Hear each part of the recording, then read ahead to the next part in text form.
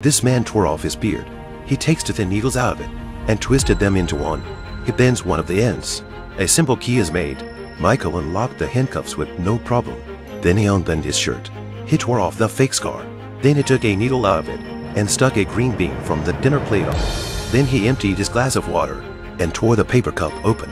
After discarding the bottom, he rolled up the rest into a little bucket and hid the needle inside. Michael started knocking on the door to get the police to come.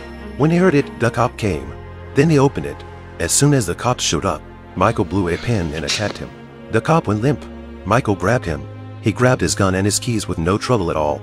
Michael used the key to open the cell door. Then he crept to the front to observe the cops. One of the cops noticed something was wrong. He went to check it out, but he didn't see anyone because Michael was hiding on the ceiling. And when the cop turned around, Michael jumped down and attacked him.